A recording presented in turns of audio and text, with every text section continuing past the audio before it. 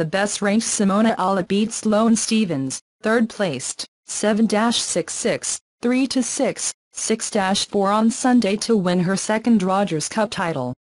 The 26-year-old Romanian star also won the title.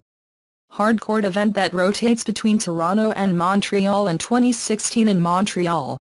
In a rematch of the final victory of the Halep French Open, he overtook Stephens in the match that saw 15 breaks in service. Halep has won his last 6 meetings with the 25-year-old American. Stephens, who is preparing for his defense of the U.S. Open title, has a 0-8 record against number 1 ranked players. Halep won his third title of the year and the 18th general. A large Romanian contingent waving red and yellow flags saying Halep's name between the points.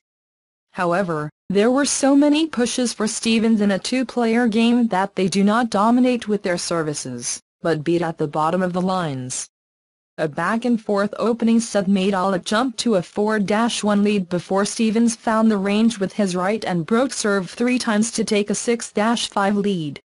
Then, the American squandered 2 set points when Halep forced a tiebreaker.